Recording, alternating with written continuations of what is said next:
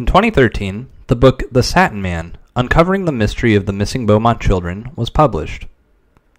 The book was written by author Allan Whiticker and researcher Stuart Mullins after 6 years of exhaustive investigation into the 1966 disappearance. The authors uncovered a new unknown lead in the Beaumont disappearance, a wealthy factory owner with a penchant for satin and deviant sexual behavior who lived just a few hundred meters from Glenelg Beach. After interviewing the man's son and other individuals who claimed to be the suspect's victims, Whiticker and Mullins began to zero in on the salacious new target. The man was Harry Phipps. Despite the book intentionally leaving him nameless, his son, Hayden, exposed his name when the book was published. This is the story of Harry Phipps, the Satin Man. While he was never officially charged with any crimes and his abuses are only alleged, we keep the accusers and possible victims of Phipps in our thoughts and prayers. This video will diverge from the previous videos for a few reasons. As mentioned earlier, Harry Phipps was never convicted of any serious crimes. There are accusers of Phipps, but these people did not speak publicly until Whiticker and Mullins began their research in 2006, and their accusations weren't public until 2013. The accusations did not lead to charges because Harry Phipps died in 2004, nearly a decade before the accusers came forward. This is not to say that Phipps is innocent of the crimes, or that we do not believe the victims, only that there is not a legal conviction or definitive proof of his crimes. Additionally, as Phipps's relevance as a suspect only came after his death, any effort to interview him regarding these crimes had passed before he became a suspect. Any digging into his background is also, now, nearly impossible. Here's what we do know about Harry Phipps's life. Phipps was born on July 1st, 1917. He owned a factory in Adelaide and was married. He had at least 2 children with his wife, including Hayden Phipps. Harry had a sexual obsession with satin. He wore bright-colored satin clothing, often cross-dressing, as a way to sexually excite himself. After his death in 2004, his wife got rid of his satin outfits, telling friends that they had no idea what Mrs. Phipps had had to live with. Hayden Phipps told Mullins in 2007 that his father began molesting him when he was 3 years old, in the early 1950s. The abuse lasted until Hayden was 13 years old. An Anglican archbishop in Adelaide also claimed to be aware of Harry Phipps's sexual deviancy in the 1950s. The archbishop, John Hepworth, claims he was abused as an altar boy in this time period, and that Phipps moved in similar circles as his abusers. According to Hepworth, this would indicate his involvement in a pedophile ring. He claims to have reported Phipps to the authorities, but to no avail. 2 more accusers would come forward years after the release of the book. Both alleged that Harry Phipps had assaulted them when they were minors in the 1970s. Both accusers claimed that Phipps molested them in his factory, Castleloy Cottages. Both accusers were young girls at the time, and their names have not been released. One of the accusers claimed to have reported the incident to police shortly after its occurrence, but nothing became of her complaint. The Phipps's house was mere meters from Glenelg Beach and Collie Reserve. Phipps was known to visit Glenelg Beach. Harry Phipps died in 2004 in private but apparently normal circumstances. He left a widow and at least 2 sons, Hayden and Wayne.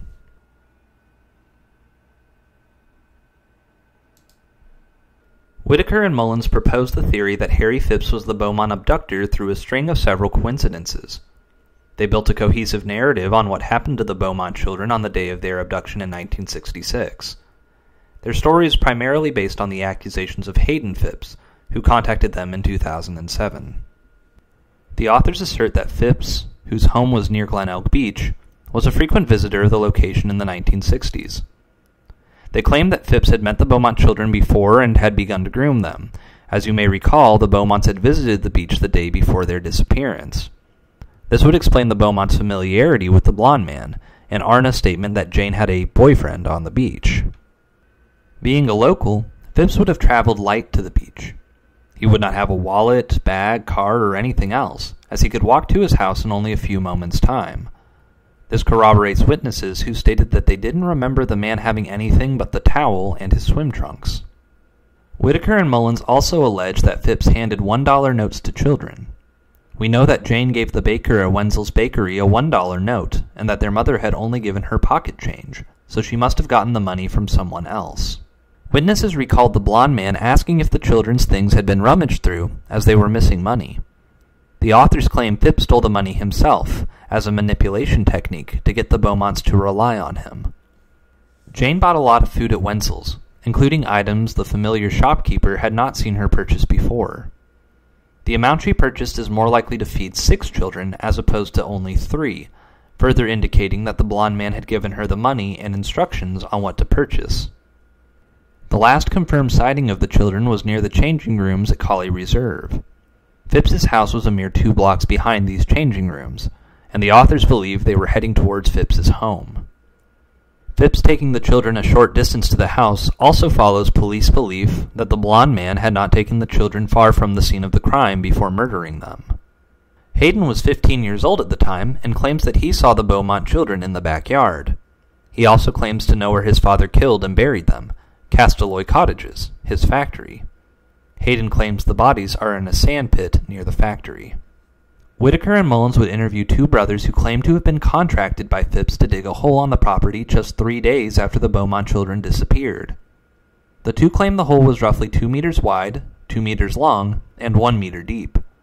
They stated they were paid in $1 notes, and that Phipps had told them to leave and never return, in coarser language.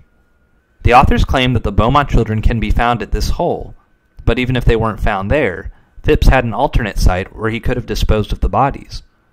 This site was another cottage that was forbidden to workers, where Phipps supposedly kept his beloved satins, and where some believe he deposited the Beaumonts' belongings.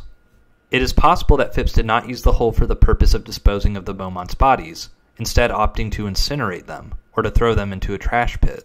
The popularity of the book, the victim confessions that were reported after the book's publication, and a slew of other coincidences known only to the police encouraged them to consider Phipps a suspect in 2017.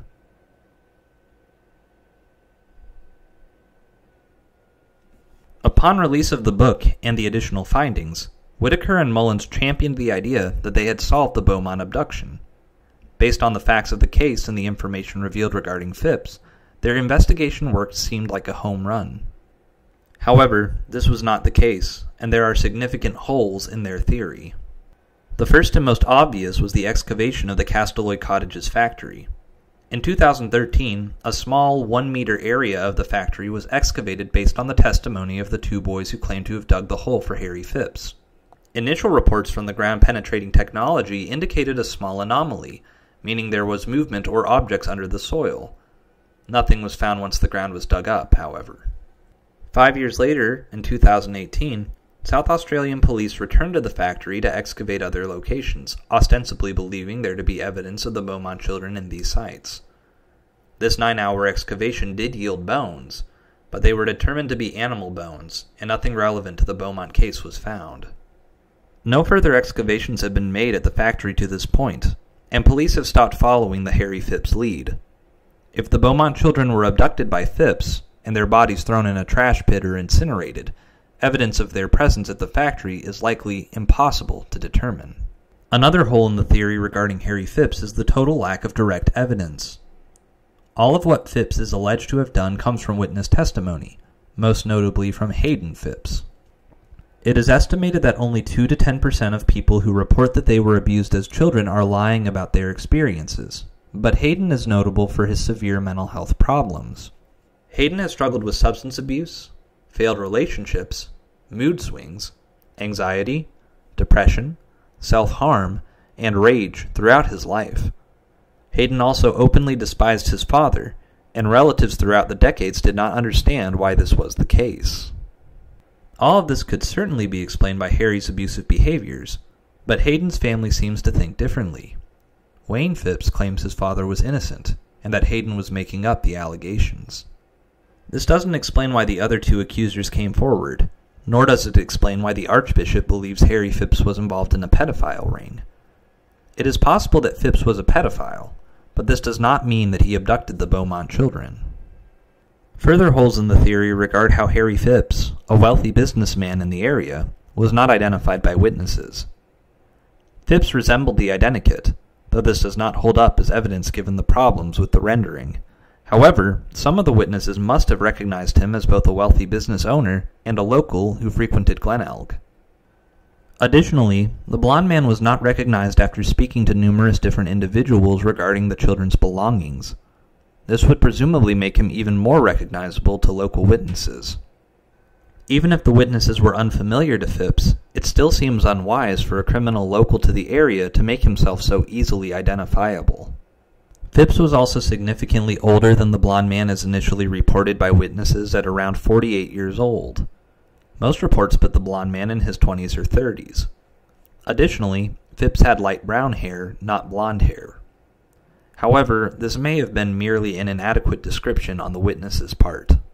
Harry Phipps died in 2004, so any explanation or alibi he could provide will never be known. He was around 87 years old at the time of his death and had no discernible criminal history, as the allegations only came to the forefront in 2013. The most recent allegations against him occurred in the 1970s. It's extremely rare for a serial child abuser to stop his behavior without police intervention, yet there are no allegations or evidence of abuse for the last 30 years of Phipps's life.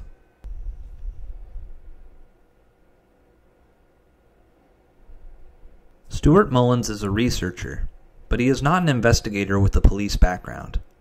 As such, he was not privy to inside workings regarding the Beaumont case.